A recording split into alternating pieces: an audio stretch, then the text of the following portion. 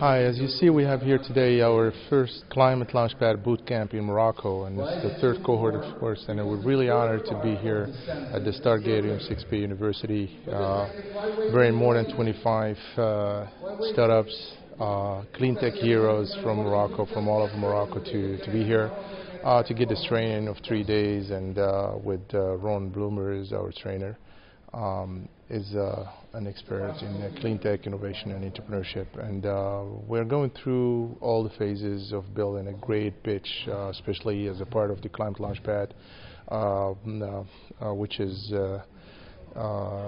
which is actually one of the largest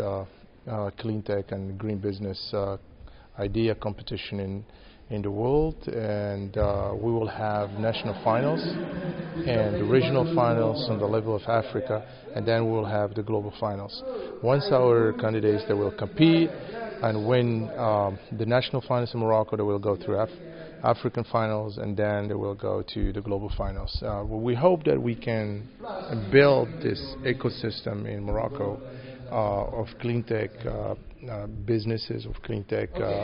ventures, to make the entrepreneurship system impactful, but at the same time to create a new generation of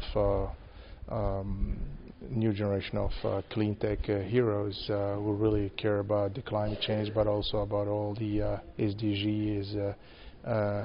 goals, and also to raise a new generation of people who really want to be an entrepreneur, but at the same time having an impact and trying to change something in this world. There is a big business for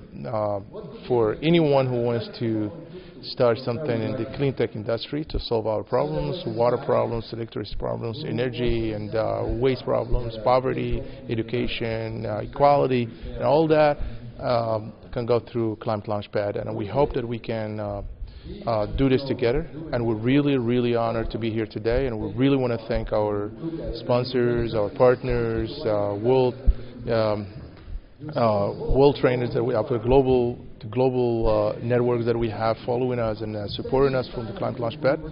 And from this stage, I would love to thank my team. I would like to thank StartGate and UM6P University. I would like to thank Morocco World News, Al Afri Capitals, Bridges, and anyone supported us from day one. Thank you so much, and hope to see you soon.